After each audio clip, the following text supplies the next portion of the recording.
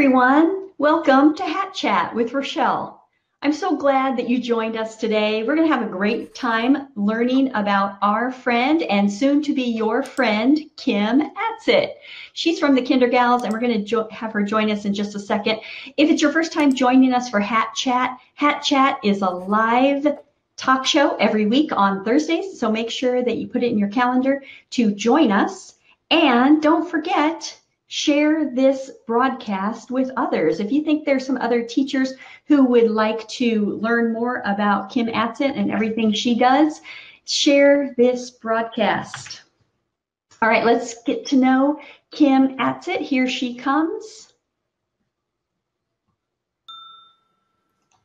Hey! Hello! So nice to see you, Kim. You too. I love your glasses. Those are so cute. Thank you. And I love your hat. Can you tell us anything about your hat? Okay, well, first of all, everybody has their happy place. My happy place is the beach. So this is my beach hat because we have to protect our skin, of course, when we go. But there's a sure sign that you can tell that I'm from the South in this hat. Do you know what it is? How would you know that I was from the South just from looking at this hat? Monogram. That's right. If you're a true Southern girl, everything has to have a monogram on it. Even your socks have to be monogrammed. Your shirts have to be monogrammed. Everything needs a monogram. I'm surprised you know that. I do know that. I hang out with a lot of Southern girls, and I love that about you all, that you put monograms on everything. So that is fabulous. I'm so glad that you're here with us. And yes, that is one thing that you can know about Kim is that she lives in the South. But there's a lot of other things we're going to find out today about her, because I'm going to play some true and false with her in just a second. But I asked each one of my guests to tell us a joke, and a joke that's appropriate for 4-year-olds. And the reason why is we have a lot of people watching who are teachers of 4-year-olds or 5-year-olds. And also because I live with a 4-year-old and I know they love to tell jokes, but my 4-year-old needs some more jokes. So Kim, let's hear it. All right. So my nieces are in 3rd and 5th grade. So I called them up and said, give me your best jokes. And then we tested them on a little munchkin who was 4. And here's the one she picked for us to tell. Why did the banana go to the doctor? Why did the banana go to the doctor? Yes, he wasn't peeling very well. He wasn't peeling very well. There you go, everybody. Only a 4-year-old would think that was funny, right? That's right. But they are just learning how to do all that with language. And so it just makes sense that that would be funny to them. So thank you for sharing that. That is wonderful. Before we play the true and false, tell us a little bit, Kim, about what's going on in your life, things that are happening with you. Well, right now, the biggest thing going on is that I've paired up with Dee Dee Wills and Adam Peterson, and powered by SDE, we're doing a conference called Teach It.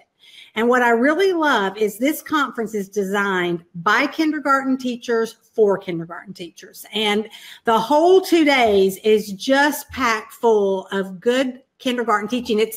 It's what we're trying to do there is we're trying to show people how to take the things that we did before we got so bogged down with standards, and how to take that stuff that is, brain power producing activities and connect them to the standards. So that's a lot of what we're showing, is how to have that love of kindergarten, how to have true kindergarten, and yet have a power-packed day full of standards. So it's 2 full days with Dee Dee Wills and Adam Peterson. Now, we have had some pre-K and some 1st grade teachers sneak in, and they don't have to sneak. Everyone really is welcomed. We're just saying that this conference is designed specifically with the kindergarten teacher in mind. So in a couple weeks, we'll be in Orlando. And then this summer, we're going to be in Nashville and in San Antonio. Right, San Antonio. So if the people want to know more, then they can just go to SDE's website and click on Teach It, and that will take them to where all the registration and stuff is. Okay, let's see. We've got I was just looking to see if we've posted that link yet in the comments, and we will do that so you can click right on it and find out more about the conference. We've been before, ESGI has been there, and we love it, and the teachers get super excited. So we can't wait. And will you be wearing your teal Converse tennis shoes? That's right. That's right. And I will tell you that right now, if they sign up using, I know that they were giving out a code for Florida, ESGI was. Do you remember what that is?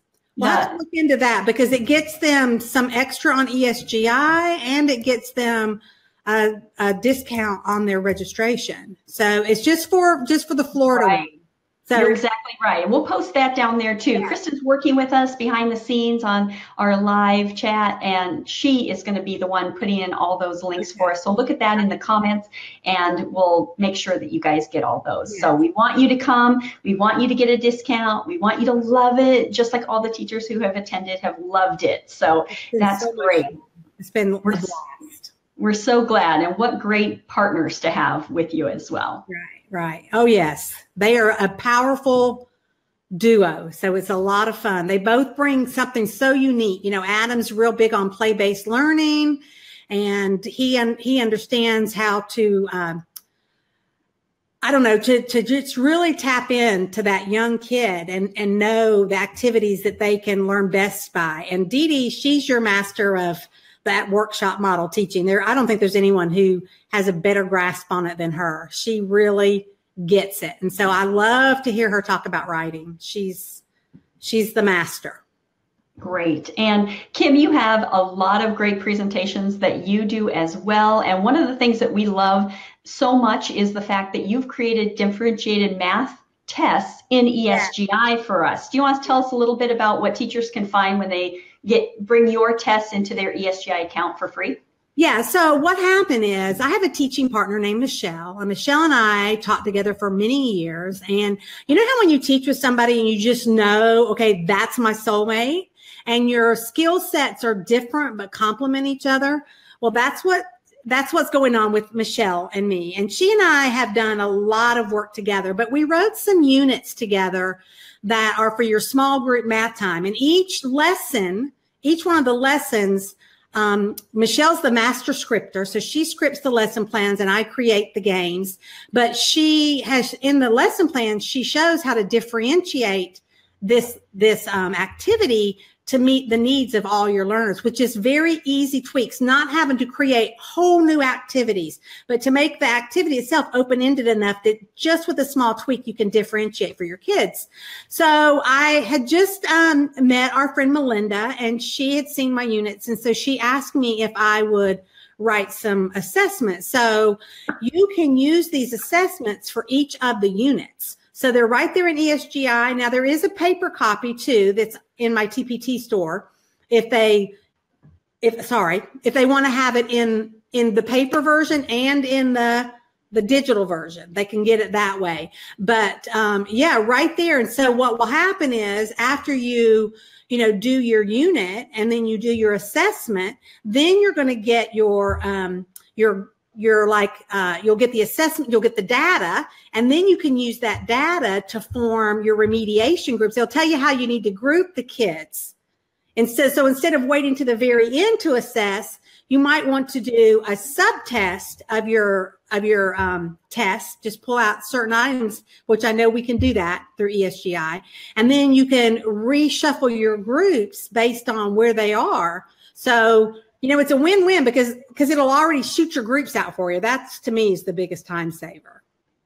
Yes, exactly. Teachers tell us that all the time. And, Kim's talking about ESGI right now. And if you haven't tried ESGI yet, we're going to let you try ESGI and for an extended trial right now. If you start your ESGI free trial now with the promo code ATSIT, you're going to get an extended trial until August 31st. We're calling that our Spring Fling. And the Spring Fling, you can see right here, got some eggs for the border for the Spring Fling. If you start your trial now with code ATSIT, you get it through August 31st. So now is the perfect time to start ESGI. And then you can add all of Kim's DI math tests in there and start using them right now with your class. And even if they don't have the units that I wrote, those units are written to cover actually they were written when we had Common Core. So they cover all the Common Core standards, which in the kindergarten world,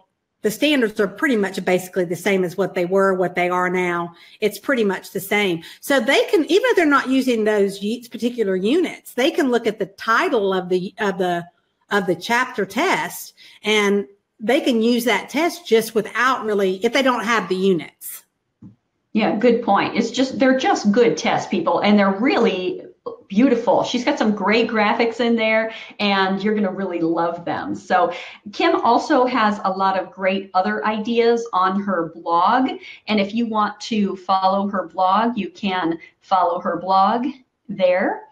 And Kim, the one we're showing right now, it says work on it Wednesdays. Is that something you wanted to talk about? Yeah. So you had said you were going to ask me about, one of my favorite teacher tips. Yep. And so that blog post goes more into detail about my favorite teacher tip.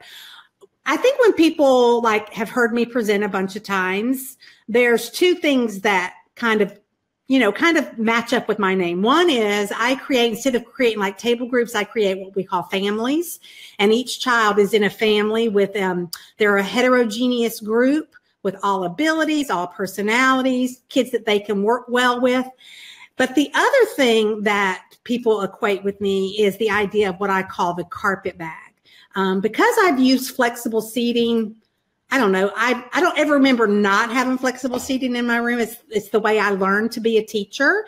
But because of that, my kids don't have assigned seats. They don't have a seat that's there. So having their supplies or having, their books or whatever they need at their seat is not going to work. So what I did was I took some bags, and if they go to this blog post, it's got pictures of everything. But basically anything that we use on the rug for whole group teaching is in that bag. So in the morning, they just put that bag on the carpet, and then they can pull, I can say, okay, get out this folder, and I hold up which one I want them to get out, and then we're ready to go. No more passing out, no more collecting, no more of any of that kind of stuff.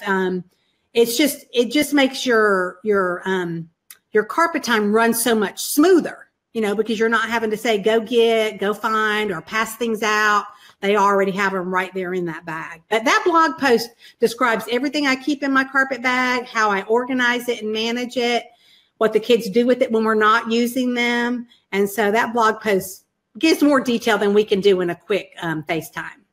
Oh, that's fabulous. When you said carpet bags, I didn't know exactly where you were going with it, but I'm glad that you explained that. Yes. And I'm telling you what, when I was a teacher, that was my worst time of day, was passing stuff out, so I'm glad you did that. Now you can follow Kim's blog here at Kindergals, blogspot.com. So make sure you follow, because she's got a lot of great tips for teachers of all grade levels. I try to blog once a week. Now, there was a whole month that I didn't get to blog because, just like everybody else, things come up. You put your family first and you fit everything else in around that. But usually I try to blog once a week. I just did a blog post on vocabulary, so that was kind of a fun one to do. So, just check them out. That's wonderful. I saw that one too. I did read about vocabulary, and that was really great. Okay, now we're wrapping up, but I told you I was going to tell you some things about Kim Adsit that I know, because she's my friend, and now she's going to be your friend, because you're going to know a little bit more about her. And she might be a little nervous because I didn't run these past her. These are all things that I've observed about Kim. So we're going to do a little true and false, okay? All right. Ready, Kim? All right. Okay. Kim, do you have a classroom set up in your basement of your house? True or false? So that's true. So we finished the basement, and just recently, and I've got two grandsons. Everybody that knows me knows that they are the light of my life. And so we wanted to build a playroom. So half of it is set up like a den, and then half of the playroom area is set up like a small classroom with a library and a block center and a table workspace, so that when I go down there, I can play school with my grandbabies. And it is great. Do you ever put pictures on your blog? Because I did put some on Facebook when we first started it, but I did not. There's a few things I still want to do to finish it because I just kind of lost my steam in January, so it's not completely finished. But that will definitely be a blog post when I get that done. That's a deal. I will watch it. And those of us who don't have basements are jealous because we wish we could have a classroom in our basement. Yes. Okay, a true or false? Kim Adsit, do you put up multiple Christmas trees at Christmas time? Okay, so yes, I put a tree in every room. I'm kind of like, I know there are lots of people that decorate for every holiday. I don't really do that. Like I don't put out, I have a few things I put out for like Easter or Thanksgiving, but not like decorate my whole house. But Christmas has always been a big deal in my family. And I have themed trees. So like I have a Santa tree, I have a snowman tree, I have a tree that's decorated with only white ornaments. I have a gingerbread tree, and then I have a farmhouse tree. So, and there might be some, a snowman tree. I don't know if I said that. I have a snowman tree. But, yeah, you just collect ornaments over the years. I mean, I've been collecting ornaments for almost 40 years now. And you just end up with so many that you have to spread them out on several different trees. I love it. I can't wait to see them all up next year. You'll have to show us. And last one, true or false? Did you just take a cruise with your family? Well, not my family. Okay, so one of my very best friends in the whole wide world, her name is Bert, and she is a retired teacher. She just retired a year ago. So I was glad when some of my friends' schedule became a little bit more flexible like mine, because as you know, my schedule is real flexible. Some weeks I work every day, some weeks I don't work any days. So her husband and her have started cruising with me and Andy. And we just came back from a cruise down to the Caribbean 2 weeks ago. So it's so much fun to be able to cruise when everybody else is in school, because it's a little quieter and a little calmer on that boat. If you go on a boat in the summer, your teacher voice tends to come out, with all the little kids. I didn't have to correct anybody, I think we all still have that teacher voice, whether we're in the classroom anymore or not. So, gosh, Kim, I've really enjoyed spending time with you today. Everybody, make sure you find out more about the Teach It conferences. You're really going to want to go and hear all about it. And Kim, are there still, do you know if there's still registration available for the conferences that are coming up?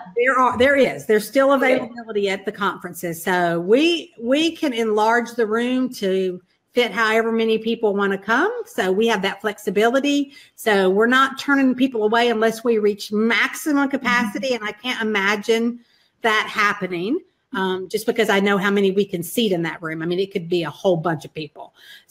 So fabulous. The more the merrier, right?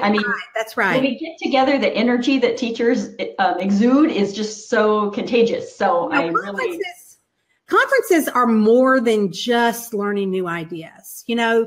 It's a time to get rejuvenated. It's a time to remember why you're a teacher. It gives you that shot in the arm. It also sometimes reminds you, you're doing a lot of things right. There are some things that we all need to work on, because if you stop learning, you need to stop teaching. You know what I'm saying? So, but I think sometimes teachers just feel like they don't do anything right. Like everything they do is wrong. And so sometimes when you go to a conference, you say, hey, I'm doing that already. So sometimes it's good to hear things that you're doing already, things that you can do better, and things that you've never heard of, So I just think there's a lot of good things about a conference that, with all the teachers in one room that you can get more than even just the presentation from the presenter. Yeah, that's great. That's a great way to end, Kim, because really that's just what it's all about, right? We want to learn from each other. We want to inspire each other. And don't forget to go to Kim's blog to learn more tips, because we always want to share this broadcast too. If you hear of somebody else that needs to be inspired, there's Kim Adsit, and she is your girl with her monogrammed hat. We're so glad that you can join us with Hat Chat today. To pick out the Southern people when you go to the beach this summer. I love it. It'll be great. Okay, Kim, take care. Everybody join us next week for more Hat Chat.